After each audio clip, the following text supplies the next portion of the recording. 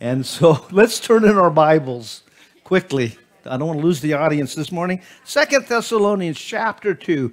Probably, in my opinion, it is the most important chapter in the New Testament concerning eschatology.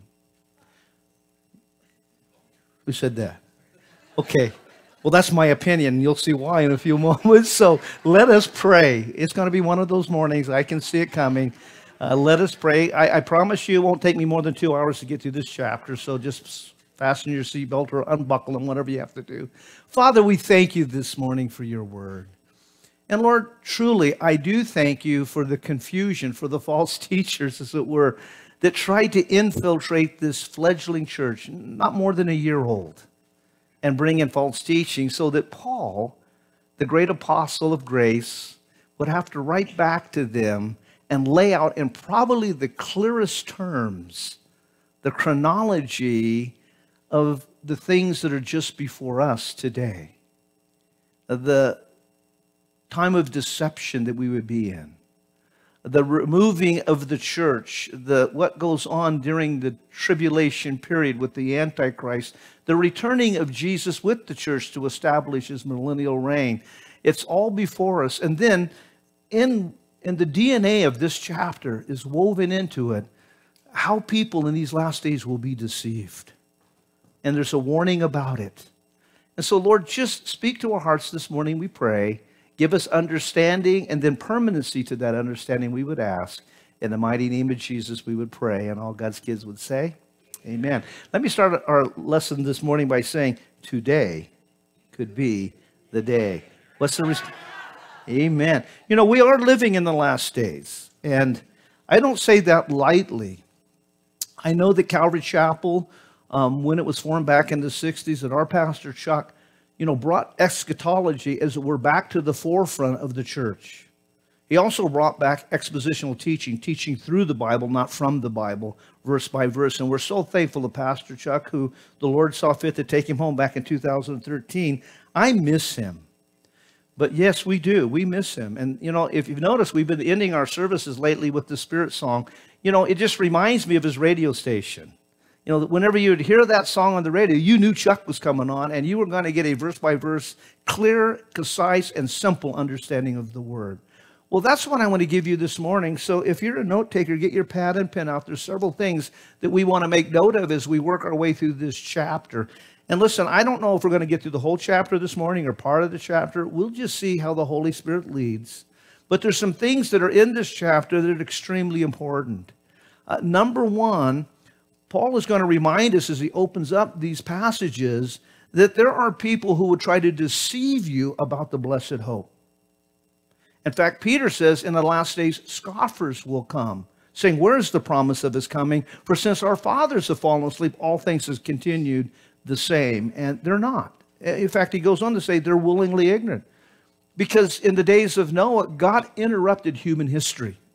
He stepped into it, as it were, because the sin of the people became so great back in Noah's day that God even repented that he'd made man.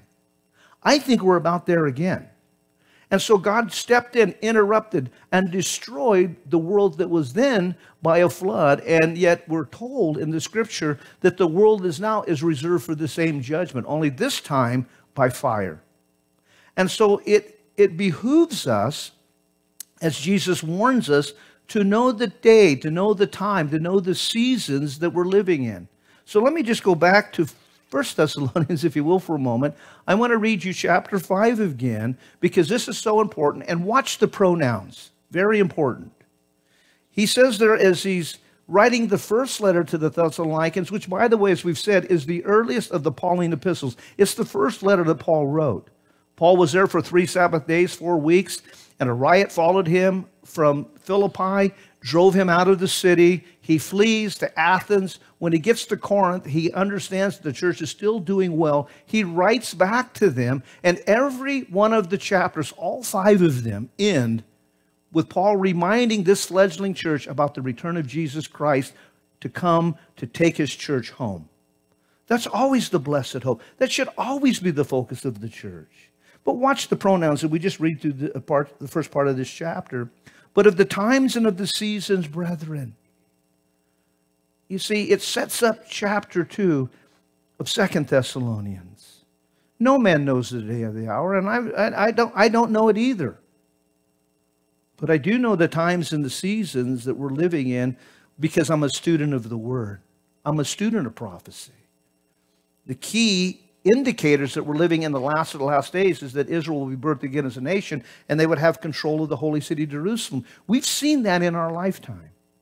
And the things are going on in the Middle East right now as we did our prophecy update. Listen, the power structure is moving from the west to the east, if you haven't paid attention. All of the things needed to build the next temple. This is not the millennial temple that we studied on Wednesday night in Ezekiel chapter 40. But there's a new temple coming in which the Antichrist will defile. Listen, the red heifers to cleanse it. The rabbis have already trained the priests to occupy it. Listen, they already collected all of the materials to construct it. And they think they have the eunucha, the Messiah, the false Christ. They're saying in Israel, I'm not saying this, they're saying it, that we found the Messiah. These are all indicators. But watch what he says. But of the times and of the seasons, brethren, I have no need that I write unto you. For you yourselves know perfectly that the day of the Lord so comes as a thief in the night. That's why I'm spending time warning you. And I'm hoping that as we spend all of this money over the airwaves, radio, our live stream, YouTube, Vimeo, Facebook, our website, we are wanting to warn as watchmen on the wall in these last days. We want to sound the alarm that, listen, we are living in the latter days. We are living in the final moments of the church. And I would say it again, that Ray Charles, who was blind, in his current state, which is dead, would understand that. You would have to be asleep in the light. But it will come suddenly and it will come unexpectedly. Now watch the pronouns. For when they say peace and safety, then sudden destruction will come upon them as travail upon a woman with child, and they shall not escape. But you, brethren, are not of darkness, that day should overtake you as a thief. You are the children of light. You are the children of the day. We are not of the night, nor of darkness. Therefore, let us not sleep as do others, but let us watch and be sober. For they that sleep, they sleep in the night. They that are drunken in the night. But let us, who are of the day, be sober, putting on the breastplate of faith and of love, and for the helmet the hope of our salvation. For God hath not appointed us to wrath, but to obtain salvation through our Lord Jesus Christ. Listen, over and over, you hear this false teaching today. Paul's going to address it in his chapter 2, that the church is going through the tribulation. Nothing could be more than a lie from the pit of hell. You don't beat up your bride before you take them to the marriage supper of the Lamb. You have not been appointed unto wrath. You will never face the wrath of God. Jesus propitiated your sin, as 1 John tells us in chapter 2.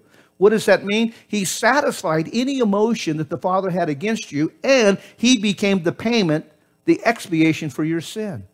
That's why in Romans chapter 5 it says, having been justified by faith, you now have peace with God. God will never be angry with you again. And just like he did in the days of Noah, he removed the righteous and then he destroyed the wicked. Just like he did in Sodom and Gomorrah. He removed righteous Lot and he destroyed the wicked. And he's about to do it again in the times we're living in. He's going to remove the righteous and he's going to deal with the wicked.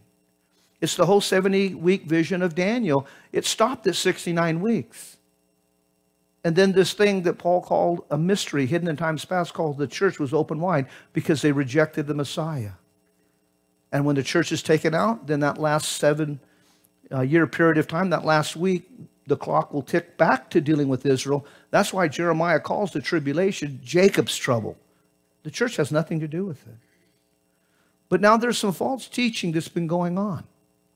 And so Paul has to address it. And so we read there in chapter 2 of 2 Thessalonians. Let's turn there. He said, now we beseech you, brethren. I want you to notice the grammatical structure in the Greek, so important. Now we beseech you, brethren, by the coming of our Lord Jesus Christ, which was promised. Jesus said in John chapter 14, listen, let not your heart be troubled. Listen, as we look around, disconnect from this world. Turn off your TV, even turn off Fox News, because it's connecting you with the distress of this world, which is prophesied. We're going to see that this morning. It's going to get worse and worse. God is setting this world up for his judgment. But we know that we're not appointed unto wrath. We're going to be redeemed. And so he's saying to us, listen, I beseech you, brethren, by the coming, because, let me finish John 14 before I get starting to preach instead of teach. Listen, this is the promise. Let not your heart be troubled. Believe in God, believe also in me. For in my Father's house are many mansions. If it weren't so, I would have told you. I'm going away to prepare a place for you. And I'm coming again to receive you unto myself, that where I am, you might be also. That's a promise given to the church. Can I get an amen? Man, we're about to go home. How many would like to have a 7-year meal and you don't gain any weight? That would be so cool. Listen, now I beseech you, brethren, by the coming of our Lord Jesus Christ. And notice the kai, the K-A-I in the Greek. It's a connective term. By the Lord Jesus Christ and by the gathering together unto him. What is Paul talking about here? This is not the second coming. The second coming, we come with Christ. We're going to read that this morning in Revelation chapter 19. We come with Christ. A sword proceeds out of his mouth. He destroys his enemy in the Valley of Megiddo, at the Battle of Armageddon. He sets up his millennial reign, and the temple we've been studying about that he will build during the millennial reign, that's where he will reign from. He's talking about the rapture. How do we know that? Well, 1 Thessalonians chapter 4, verses 16 and 17. Again, as Paul is writing this same church, he says, for the Lord himself shall descend from heaven with a shout, and with the voice of the archangel, and with the trump of God, and the dead in Christ shall rise first. Then we which are alive and remain, and here's our word for rapture, will be caught up. It's harpazo in the Greek. In the Latin, that word is, it's translated rapture. That's why we use the word in our vernacular today, because it comes from the Latin Vulgate. But in our modern English, it would be caught up. It means to be snatched away with violent force. Paul talks about in a moment, in a twinkling of an eye, this corruption put on incorruption. It'll be pretty radical. He says, then we which are alive and remain shall be caught up together with them in the clouds to meet the Lord in the air. Now notice the rapture, we go to meet him in the air. At the second return, he comes down, puts his foot on the Mount of Olives, it splits, he roars as a lion, because now he is coming, not as the Lamb of God, but he's coming as the Lion of the tribe of Judah to set up his reign. Two different events described differently. And then he says, so shall we be with the Lord forever. And then in 1 Corinthians chapter 15, verses 51 and 52, he says, behold, I show you a mystery. We shall not all die, but we shall be changed. In a moment and in the twinkling of an eye, at the last trump, for the trump shall sound, and the dead in Christ shall rise first incorruptible, and we shall be changed. Paul is talking here about the catching away of the church. And in the first 3 centuries of the church, they had one view of eschatology.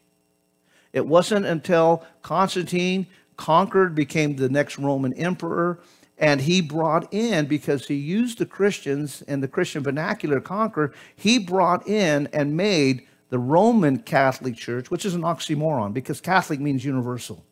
He made the Roman Catholic Church the state religion, and because peace came, they started this whole teaching of all-millennialism.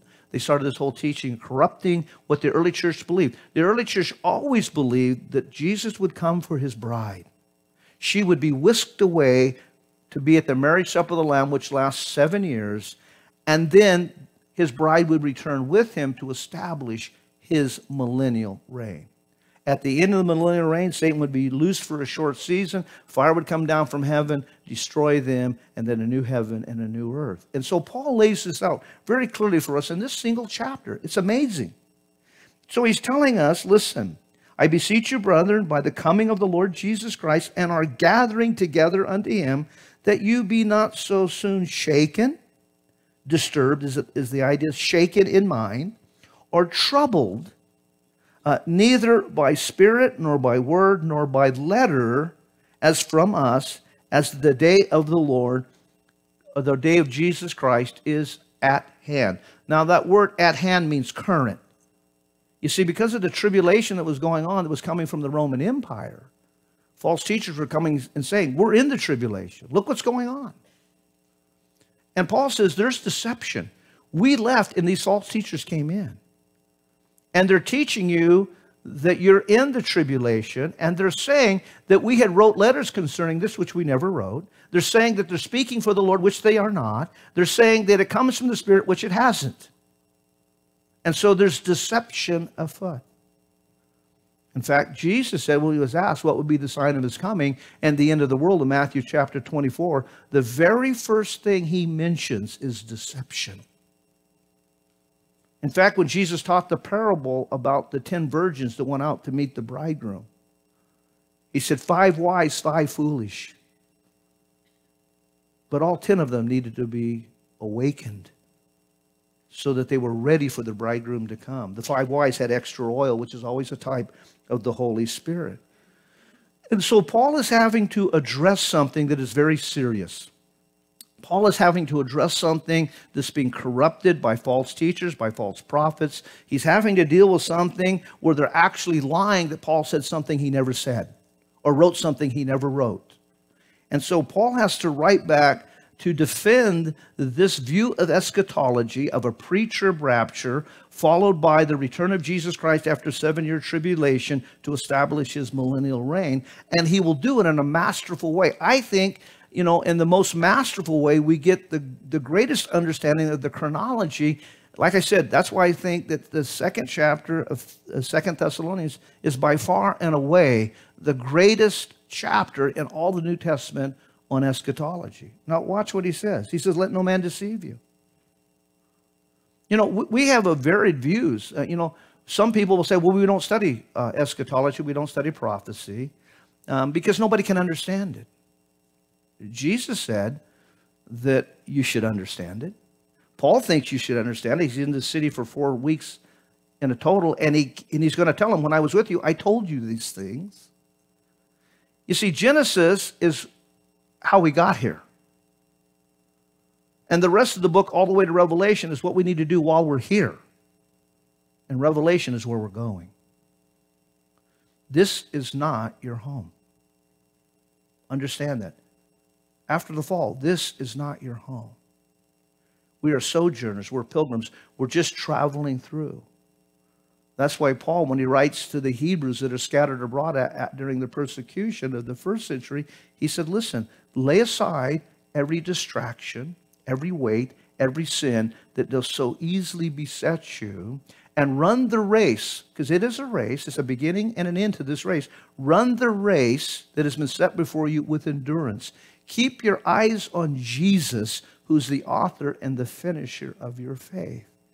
Because our hearts are not to be troubled. He's coming back for his bride. He's going to take us to the marriage supper of the Lamb. And this 7-year period that we talk about in Revelation from chapter 6 to chapter 18, listen, all of that is going to take place here while we're in the mezzanine.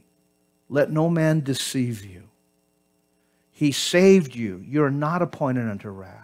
He's coming for his bride before that last 70-week vision of Daniel kicks over, and it's about Israel. It's not about the church. We are a mystery hidden in times past. There are no Hebrew roots. Listen, we're not Hebrew. We're Gentiles saved by grace. We're not God's people of the Old Testament given the law. Listen, we have nothing to do with the law. The law was only to show us that we had dirt on our face. It couldn't remove it. It's the schoolmaster to bring you to Christ. Listen, we're the church. We're separate. We're mutually exclusive from Israel. 2 different people groups. Oh, and by the way, the church is the ruling class in heaven, not Israel. Israel is the wife of God. Listen, the church is the bride of Christ. Oh, and there's another group there that come out of the tribulation. They will serve around the temple. So there's 3 groups in heaven. You read it in Revelation. They have 3 different songs and 3 different positions in heaven. But you and I are promised by Jesus to rule and reign with Christ, to be seated on his throne as he's seated on his Father's throne. We get to wear the Stephanos in heaven, the victor's crown. We're the bride of Jesus Christ. And our bridegroom is going to come for us, and then he's going to deal with the wickedness of this world. He's going to take us home. Can I get an amen? He says, so yes, you can applaud that. That's where we're going, gang. And I think it's soon. Let no man deceive you by any means. Whether they're prophesying or thinking that, they have a better insight. I have so many people that passed through this church that said, God gave me a special insight that nobody else has. Do you want to know what it is? No. Do you want me to explain it? No.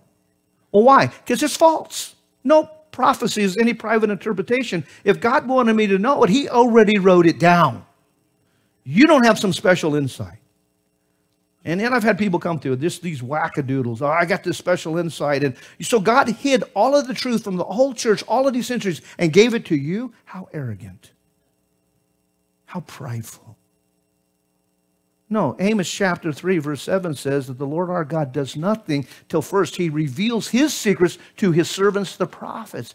Everything we need to know about end time prophecy, everything we need to know about eschatology has been revealed. We just have to study it. And so Paul says, man, I don't want any man to deceive you by any means. Now watch as he lays out the chronology. Very important for us.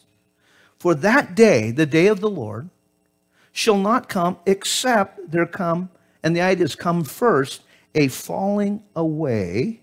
He puts first at the end. And the man of sin revealed the son of perdition.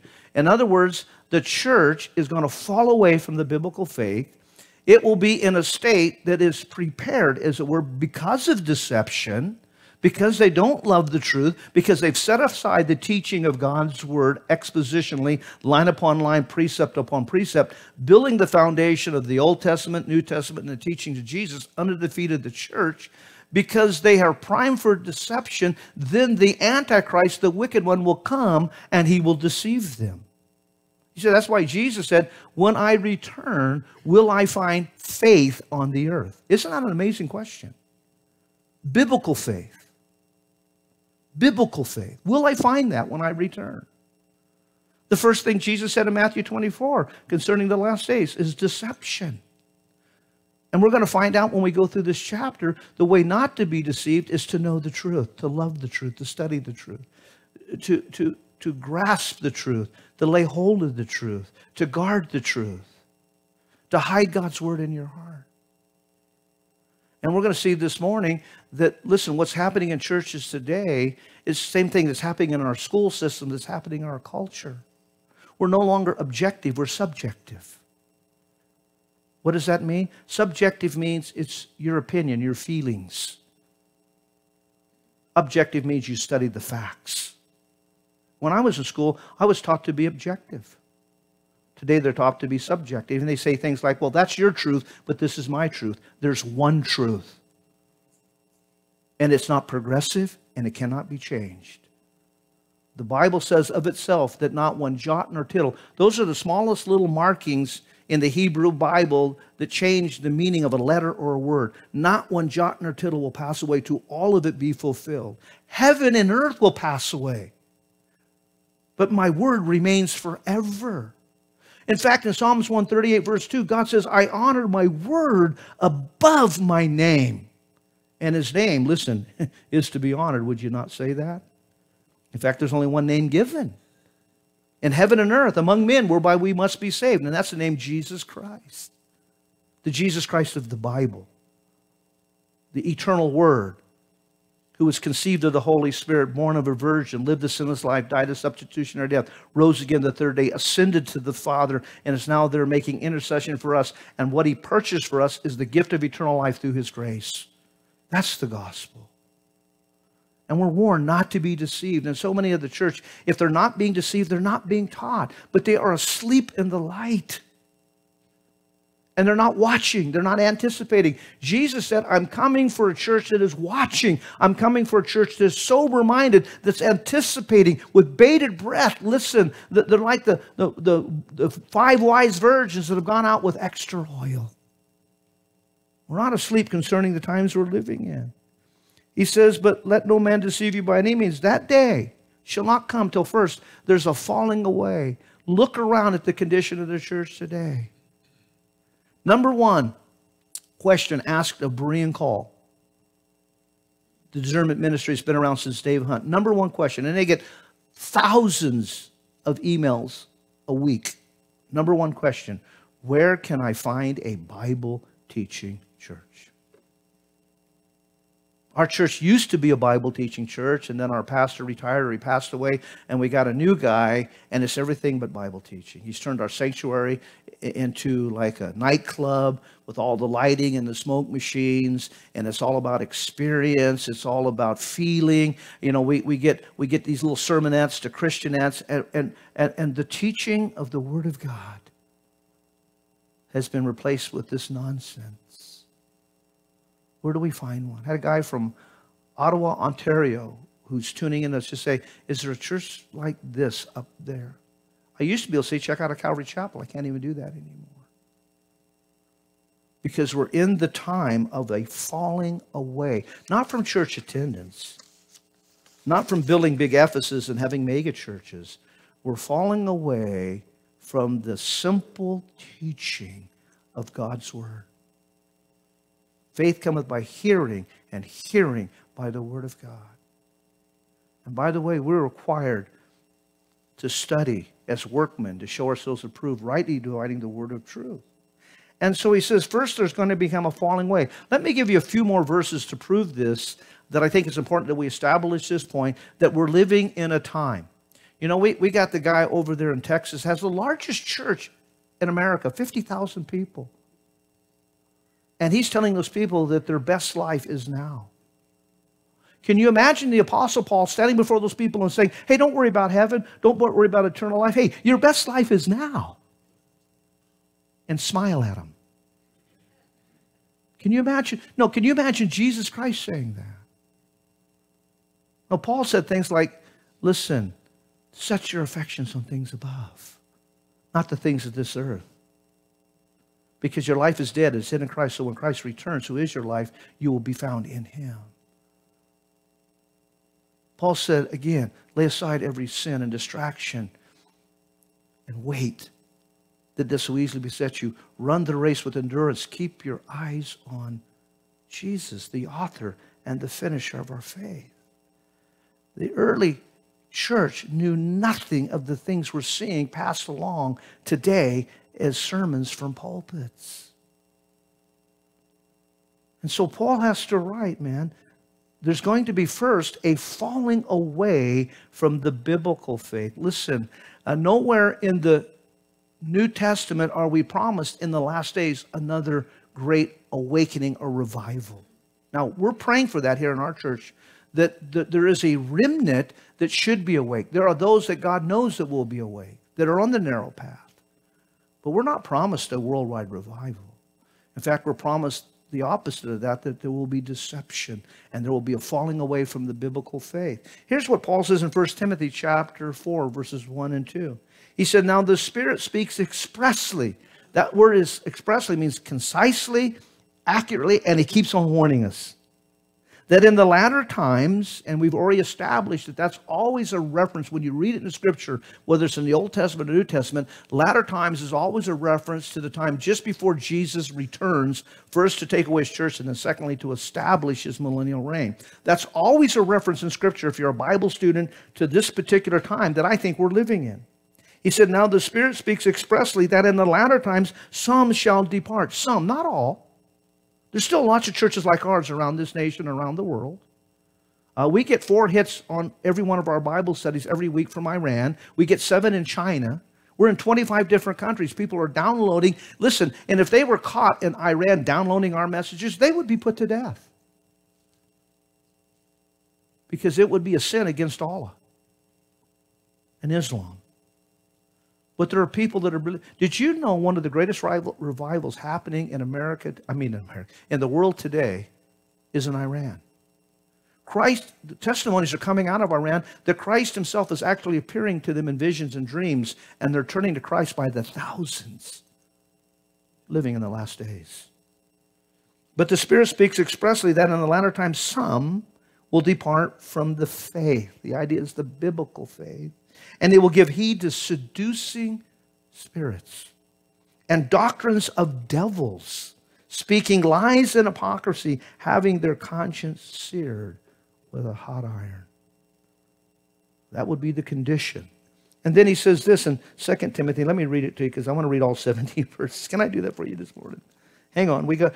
This is a marathon. This is not a sprint. We'll get as far as we can go, and then we'll have communion.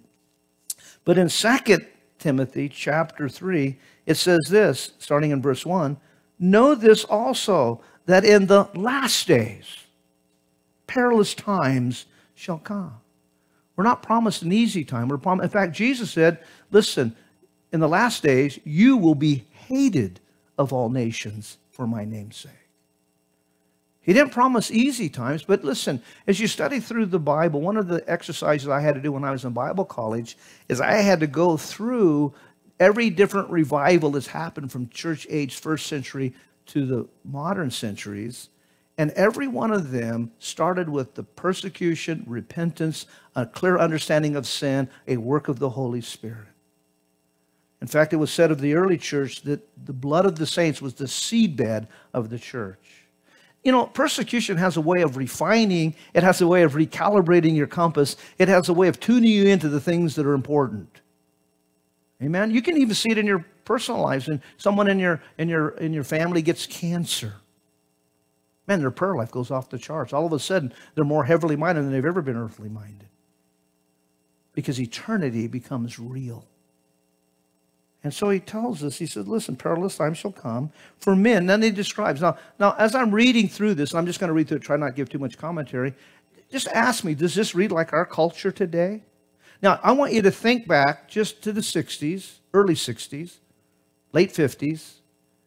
Some of the TV shows that we used to watch, Leave It to Beaver, Andy Griffith.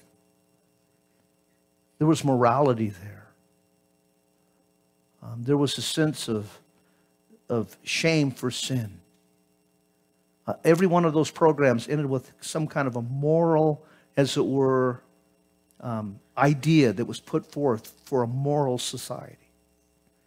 But he says, men shall be lovers of their own selves, covetous, boasters, proud, blasphemers, disobedient to parents. Opie would have never been disobedient to Andy. Beaver, he would get in trouble. He would confess. You know, Ward would take him into the little library, and they would have conversations, and Wally would confess too. I mean, there was something about that culture, that time. Not disobedient to parents, unthankful. There's a sense of entitlement in this culture today. Unthankful, unholy. Man, there is a, listen, believe me, you can look it up.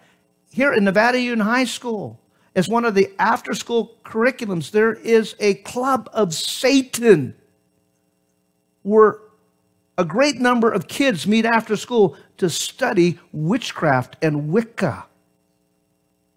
That's in our community, in this little sleepy town. Unholy, without natural affections. What does that mean? Men with men, women with women. And then, just not even to have the compassion one human being would have for another. Truce breakers, false accusers, incontinent. Incontinent in the old King James would mean just no self-control. Feels good, do it. Fierce. You know, you saw just recently that there was a protester that fired on the police. They fired back in defense. And this protester was killed, and now they're burning down the city. Fierce. Despisers of those that are good. You know, it used to be that you could have a conversation with somebody if they weren't saved and you were saved, and it would be civil. Not anymore. Despisers of those that are good. Traitors, heady, high-minded, lovers of pleasure more than lovers of God. They know nothing of the cross. They know nothing of denying themselves and taking up their cross and following Jesus Christ. Lovers of pleasure more than lovers of, having a form of godliness. You know, Jesus said, when I return, many will come to me to judge them on that day and say, Lord, Lord, haven't I done all of these things in your name? Haven't I done, you know, all of these humanitarian things? And they'll list a whole bunch of works. And Jesus will say to them, depart from me, you worker of iniquity. I never knew you. All you had was religion. Oh, and by the way, religious people crucified me. I came to own your heart. I came for you to be born again by the Spirit. I came to live in you and you to live in me, that you would abide in me and I would abide in you. It's relational. It's not religion. And he's going to say, listen, having a form of godliness. Oh, they go through the motions. They pay their tithe. They go to church on Sunday. They dress up real nice and they play the act. They put on a mask. The Bible calls it, well, the very word for actor in the Greek is hypocrisy. You put on a mask. Having a form of godliness, but denying the power thereof. The power to do what? To change your life. The power of the Holy Spirit to bring sanctification to you since you have already been justified. And it says, now listen to this. From such you turn away. You come out from among them and be separate, as he tells the church in Corinth. You touch not the unclean thing, and God will be your Father, and you'll be his sons and daughters, and he will put his hand a blessing upon you. We're to have nothing to do with this world, gang. We're new creatures in Christ. We put off the old man. We put on the new man, and we're in the process, can I get an amen, of putting away sin. And it's a daily process, is it not? Amen. Just when you think you got the screws all nice and tight on the coffin, you find out that your old man has a screwdriver too, and he's trying to turn the screws back up to get back out. And it's a constant battle. And some days you have to have 2 screwdrivers in your hand because he's at it. Listen, having a form of godliness, but they deny the power of the Holy Spirit. From such turn away. For of this sort are they that creep into houses. See, they're creeps. And they lead captive silly women laden with sin, led away by diverse lusts, ever learning, but never able to come to the knowledge of the truth. Ever learning about their 16 tenets of the faith at a religious position, whether they're Catholics or Baptists or Assemblies of God or Pentecost, ever learning, but not coming to this. Such as, and it's interesting here in verse 8 that we actually get the names of the 2 magicians that were before Pharaoh's court that tried to oppose Moses. You don't get it anywhere else. Paul introduced, he said, as Jannes and Jambres withstood Moses, so these also resist the truth. Men of corrupt minds reprobate concerning the faith. But they shall proceed no further, for their folly shall be manifest unto all men, as theirs also was. Now he's talking about them. Now watch us. But thou hast fully known my doctrine. Listen, church, don't listen to those people. You have fully known my doctrine, my manner of life, my purpose, my faith, my long-suffering, my love, my patience, the persecutions and afflictions that came unto me in Antioch, Iconium, and Lystra, what persecution I endured. But out of it all the Lord delivered me. Yea, and all who will live godly in Christ Jesus shall have a blessed time, live in a big house, be healthy, blessed in every way. Is that what it says? No, this life, if you're living it right before Christ, the spirit of this world is going to hate the spirit that's in you, the Holy Spirit. You are going to be what? What is the next word? Say it loud. Say it loud. What are you going to be? If you live godly and you call sin what it is and you profess the truth and you say you believe the Bible, you are going to be what? That's what it says. I just read it to you. You just said it. Now we're responsible to it. But evil men and seducers will act worse and worse, deceiving and being deceived. But continue thou, now he's speaking to us, continue thou in the things which thou hast learned and hast been assured of, knowing of whom you have learned them. And from a child, he's telling Timothy, thou hast known. Man, Timothy had a grandma and a mom that just put the word of God in him. Having known as a child the holy scriptures, which are able to make thee wise unto salvation through faith, which is in Christ Jesus. Now, watch the next 2 verses. Very important because Paul is going to bring this to the fore in this chapter. He says, all scripture. And if you don't mind breaking up your Bible, put the word graphe there. He doesn't say that all of these men were inspired. He said what they wrote was inspired.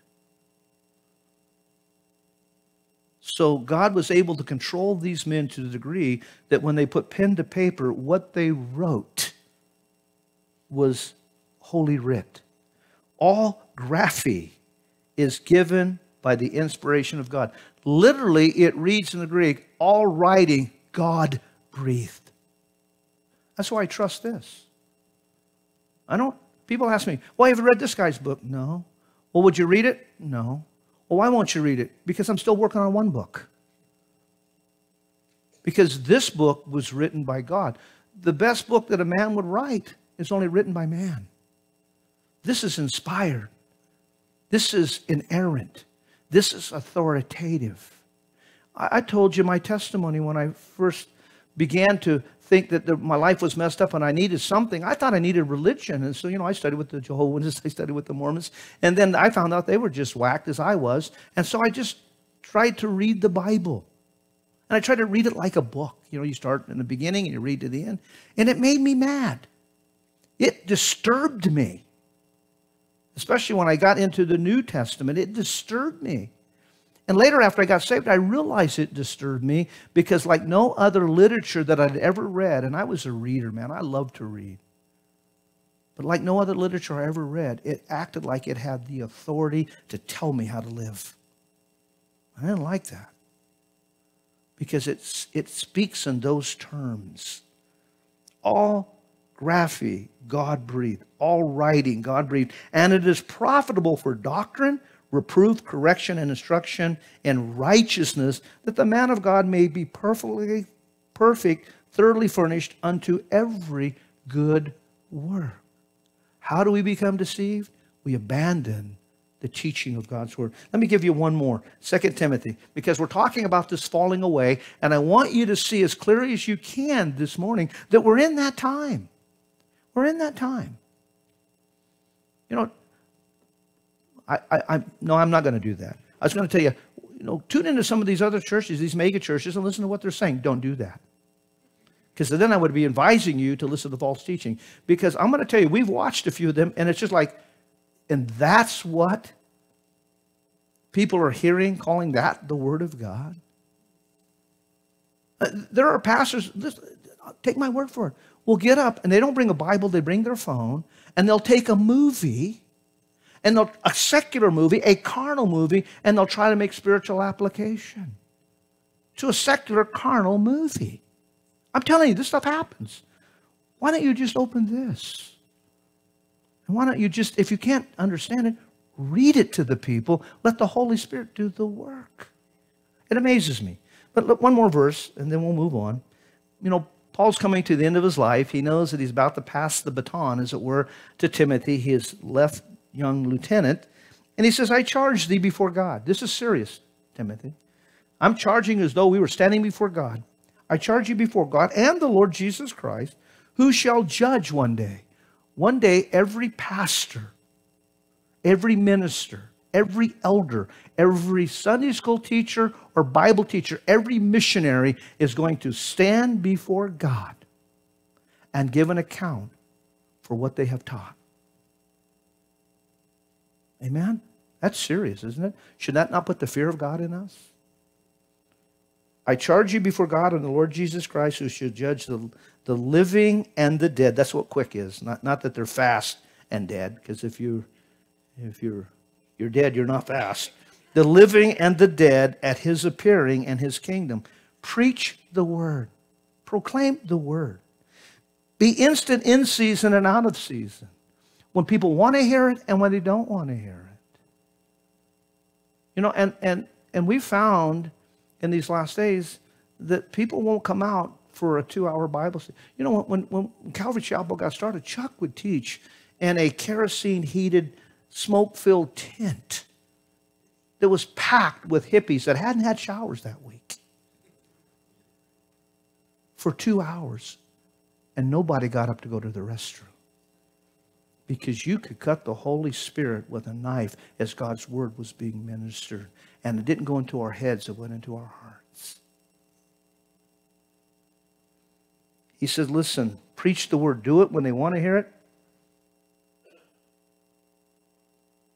Oh. Am I on? Okay. Do it in season, out of season. What do? You reprove. You see, we're living in a time when nobody wants to be reproved. You reprove people. The word reproves us, man. You know, when you're reading through the Bible, when you're studying it, when you're hearing it taught, doesn't the Holy Spirit convict you? Reprove, he says, and rebuke. If the reproving doesn't stick, then rebuke. And not only rebuke, exhort. Challenge them with all long suffering. And what's the next word? Doctrine. If I hear one more time, and I hear it all the time, and I'm talking to pastors, even Calvary Chapel pastors, and they say, well, we don't study doctrine here because doctrine is divisive. If I hear that statement one more time, I'm going to lose my mind. But it is a true statement. Doctrine is divisive. Did you know that? It separates the unsaved from the saved, the wheat from the tares, the sheep from the goats. Because we're called to have a systematic theology. That's why a number of years ago, every Monday night for, I think, 9 months, we did a doctrines class here, where we taught you theology, we taught you Christology, pneumonology, which is the study of the Holy Spirit, soteriology, how you're saved, ecclesiology, what the church is about, and eschatology, where the church is going, so that you would have a foundation under you. But he says, listen, you do this with all long-suffering and doctrine. Now watch again the pronouns. For the time will come when they will not endure sound doctrine, but after their own lust, they will heap themselves teachers having itching ears, and they shall turn their ears away from the truth and shall be turned unto fables. But watch thou. Now he's talking to Timothy. There's a line of demarcation here. And it's still in today. You have the they and they have the us. You have the them and you have the we.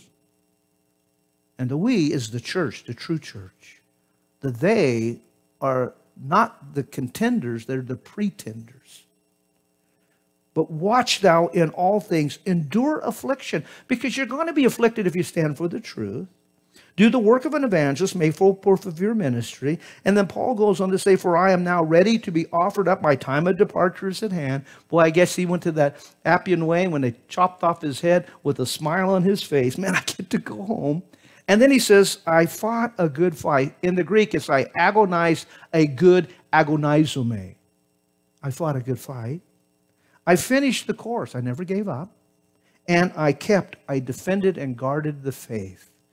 Henceforth, listen carefully to this last verse, verse 8. Henceforth, there is laid up for me a crown of righteousness, which the Lord, the righteous judge, shall give me on that day. And listen to this, and not only me, but unto all them, listen carefully, also that, what are the next three words?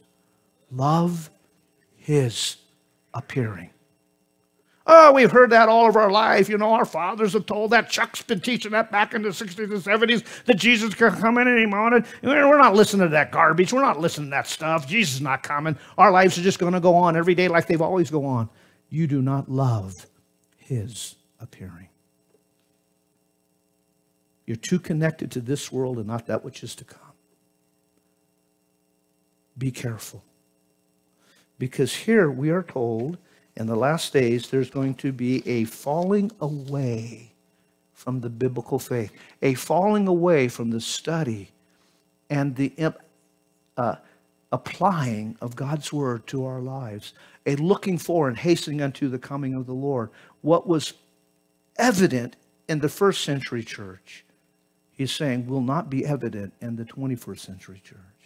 And so he's warning them. He's saying to them, listen, before the Antichrist can be revealed, he said, first, there's going to be a falling away. Listen, the church is going to be so weakened. We'll read it in a few moments. Oh, man, we're almost, I got to, 3 verses? I just got to get through a couple more verses and then we'll have communion. And we'll pick this up. We'll take a bite at a time. They will be in such a weakened condition when it comes to Bible truth that they're not going to understand. They will be deceived. That's not you. That's not me. That's them and they.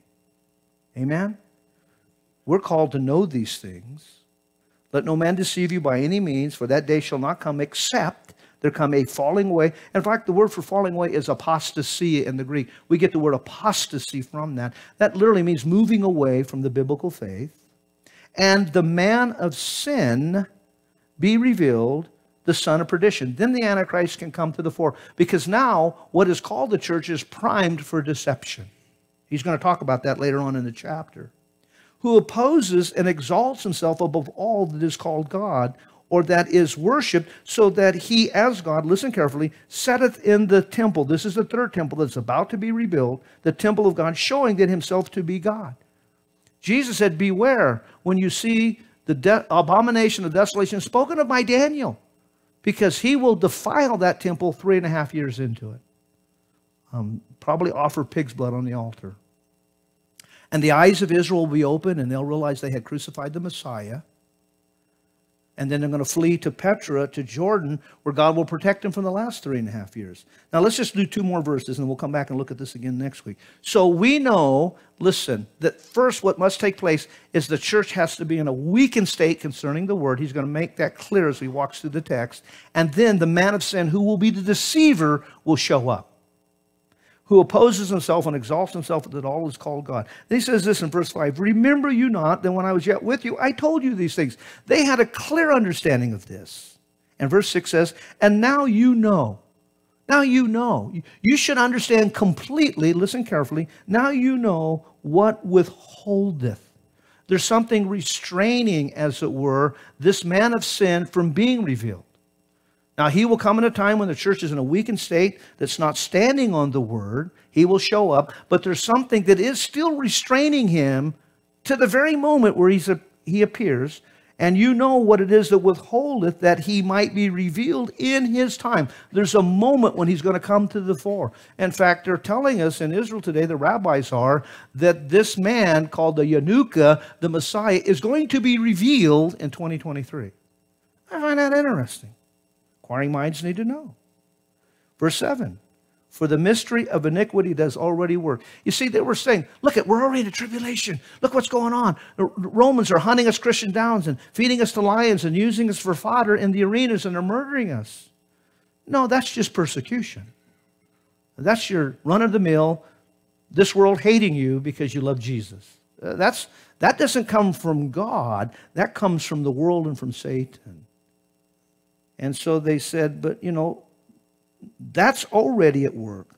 Only, notice please, if your Bible has it capitalized, it has it right. If it doesn't, it has it wrong. And mine had it wrong, and I had to correct it because it's in the masculine gender. He. Now, what you need to know, and what the church fails to understand today, is that the Holy Spirit is the third person of the Trinity. God the Father, masculine. God the Son, masculine. God the Holy Spirit, always in the masculine. So this is a reference to the Holy Spirit. Or are you saying, Pastor, the Holy Spirit will be taken out in the last days? No, he'll still be at work. We're going to have 2 prophets show up. We're going to do signs and wonders. We're going to have 144,000 anointed, 12 from each 12,000 tribes of Israel, Holy Ghost-filled, anointed evangelists speaking during the 7 years. There's going to be a work that goes on, because if there wasn't the Holy Spirit here still present during the tribulation, then nobody could get saved. There wouldn't be that great multitude who comes out of the tribulation, washing their own garments. But I want to make the point that he has a particular reference to something. For the mystery of iniquity, only he who now restrains will restrain, that's the word for let if you got an old King James, until he be, now notice carefully the next words, taken out of the way. Not taken through, not involved in. But there's something that is restraining, and we're going to end with this thought, there's something that is restraining all-out wickedness and lawlessness in this world, and it will continue to restrain until it is taken out of the way, and then, he says, listen carefully, shall the wicked one be revealed. Now, what is it that's restraining? It's us. Well, how do you say that, Pastor? Matthew 24. We're still in the chapter that begins with the disciples coming to Jesus and saying, what is the sign of your coming and the end of the world? We're in that chapter where he's answering those questions. And when he comes to verse 15 and 16, he says, When you therefore, well, excuse me, wrong verse. Wrong verse. I wrote down the wrong verse. Well, I'll just quote it to you. I know it by memory. You are the salt of the earth. What does salt do? You know, I had a grandma that believed in salt. I had a grandma that believed in methylate, not mercurochrome. Now, I will date you when I say that. And they lived on a small farm, and when we grandkids would go visit, if we got hurt, my grandmother had a big bag under her sink of rock salt. She would latch onto you with a grip that you could not get loose of. She would jerk you up, reach into that cabinet, pull out rock salt, and slap it on your wound. And you thought you were going to heaven. Man, you would dance around and scream and yell, and when that finally came to an end, then she would snatch you up again and into the bathroom, not methylate, not mercurochrome, methylate. She'd put that on your wound because she would always say, I don't want you to get an infection. Because salt has an antiseptic effect. It stops the putrefaction of infection. You, us, the church, you're the salt of the earth. But he also makes mention, but if the salt loses its saltiness, do you know salt can lose its saltiness? Do you know how salt is formed? It's formed around particles of lime. And the flakes connect to it. And if you dilute it enough, if you water salt down enough, all you have left over is lime. And if you throw lime out on grass, what does it do to grass? You become of no use but be thrown out under the pathways of men. You lost your saltiness. And yet, that which should be salt today, called the church, doesn't like salt. They don't want to hear it straight. They don't want it to sting. Listen, I thank God that every time I read his word, it stings. So some of you guys have gone here and said, man, that was so convicting. Well, study it for 15 hours. You only get it for one. And you get convicted. And you are the light of the world. What does light do? It dispels darkness. Have you ever gone into a lighted room, and when you open the door into a dark room, have you ever had darkness come in and overtake the light? No, you're the light of the world. You expose, and light is always an allegory in the New Testament for truth, for righteousness, for holiness, for godliness. Jesus was the light of the world. And your job in this life is to dispel darkness everywhere you go. Your job is to slap the salt on them so that they don't get infected with the things of this world. But if your life is so diluted and so watered down, listen, Jesus is warning us because that will be the condition of the church. There'll be no sting in the pulpit. Jesus is saying, when I come back, when there ought to be. You are to reprove, correct, rebuke, and comfort with all long-suffering and doctrine. The job of the pulpit, the job of the pastor, the job of the under-shepherd, the job of the Christian, the job of the elders of this church is not to see how many people we can get in a building, but how many people we can get into heaven. And my statement has always been, I don't care about having the biggest church in any town that I've ever pastored at, but I want the emptiest church 1 nanosecond after the rapture. Amen? So watch what Paul is saying, and we'll end with this. He's saying, listen, here's the chronology. Let no man deceive you, because deception will be afoot concerning the coming of Christ. Let no man deceive you by any means. For that day cannot come till first the church becomes biblically illiterate and in a position that because they have not loved the truth or latched onto the truth, as he's going to tell us later on in the chapter, that they could be deceived. But then he talks about, now listen, that shouldn't be your condition. Because that which restrains will continue to restrain until it goes through the tribulation or goes halfway through the tribulation. No, until it is taken out, harpazo, out of the way. Now let me ask you a question, you Bible-believing Christians, those who stand up for morality, those who stand up for holiness, those you men who bring that into your home, those grandparents who bring that to your grandchildren, those who believe every word of God, who try to do their best to live it. Let me ask you a question. What would this world look like tomorrow if we were gone today? Think about it.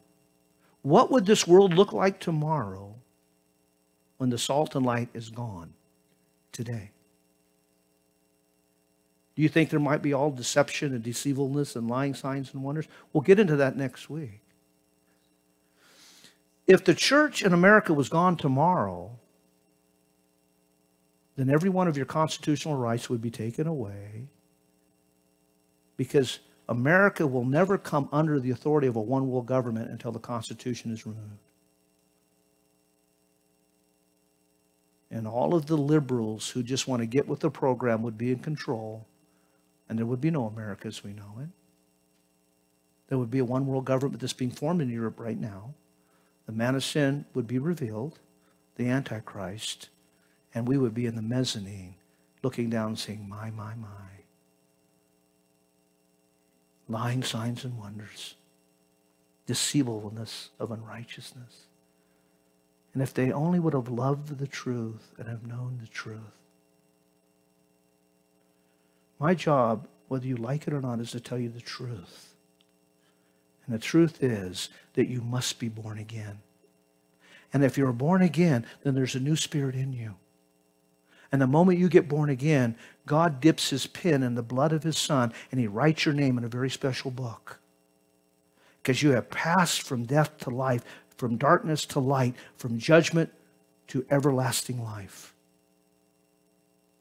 And you are left here, as we study ecclesiology, you're left here for one purpose, to be salt and light. In fact, do you know that you have a commandment that is on you? And by the way, he hasn't taken it from you. And you better have another commandment that replaces it if you think that this is not the commandment. When Jesus left, the last thing he said to the church was what? Go. Go where? Into all the world. We kind of had it backwards. We started in India, and then we went to Africa, then we went to Belize. Now we're here. We spent all of our money over there. Now we're spending it on radio here, because America is the greatest mission field in the world today. Africans used to chase us down when they saw a Bible in our hands. So show me the gospel. And we've had people fall on their face when they actually got to read it for themselves and confess Christ as their Savior. You walk downtown with a Bible in your hand today, people don't run to come and ask you. They run away from you. Amen? Listen, we're going home soon. And if you think this world's a wreck today, wait till we're gone. But until we are gone, we must go into all of this world and preach this gospel to every living creature. And what is the gospel? Not God is mad at you. He's not.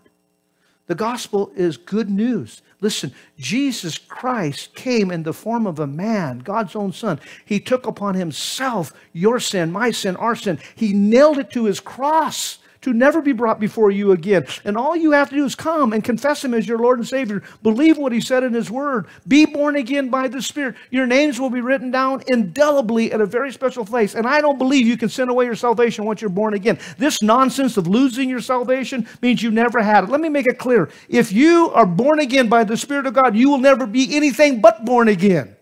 Because his seed, John said, will remain in you. Oh, you'll get spanked. You'll go to the woodshed many, many times. How many have been there this week? But he never tells you, change your name, pack your bags, and get out of here. Because what he begins, he finishes. Amen? Now unto him who's able to present you and me faultless, not us, him, before the Father of glory with exceeding joy. On this 5-point Calvinist that God chooses some to be saved and some to be damned, life from the pit of hell, doctrines of demons. Why would you say that? Because my God is not that way. He wouldn't send me to a devil's hell by something I didn't cause. Did any of you guys cause your sin? David said you were conceived in and born in it. You came in here with a sin nature, and listen, you proved that you had a sin nature later by your choices. If God didn't give you a way out, why do you think over and over, whosoever will call upon the name of the Lord, it doesn't say might be or could be, it says shall be saved. If you believe in your heart and confess with your mouth the Lord Jesus Christ, you shall be what? Saved. How do we know we're saved? Because we're new creatures in Christ. We don't love sin like we used to love sin. We want to get, doesn't mean we don't sin. It's that our hearts are not for that anymore. We wrestle with it. We struggle with it. And all these false teachings come. I have people say, well, if you're not a Calvinist, you must be an Arminian. I'm neither. Well, what are you? I'm a biblicist. I just believe what the Bible says. And the Bible says that if I come to Jesus, see, the question never should be, do you believe in eternal security? Are you eternally secure in Christ Jesus? Yeah, it's in Christ Jesus, not are you eternally secure. Because if you're in Christ Jesus, that shouldn't even be a question. Amen? And what God began in you, as dumb as we can be, and we can be pretty dumb. There's a reason why he calls us sheep. My sister used to raise sheep. That is the dumbest animal on the planet. No, they're dumb. A sheep will actually follow a goat. In fact, most sheep herders get a goat for the stupid sheep to follow, because don't follow this goat, follow this word. Amen? Be a good sheep. Be a Berean sheep. But I'm telling you right now, with all the authority I can muster from the Bible, you and I are living in the latter days. And we're seeing the deception take place in the church. And it's being primed, as we're going to see next week, for lying signs and wonders. And people will be deceived. But he's going to say, but you, brethren, not them, you. I have confidence in you that you are walking in the Spirit and you're loving the truth. Amen? Amen? That's us. How far?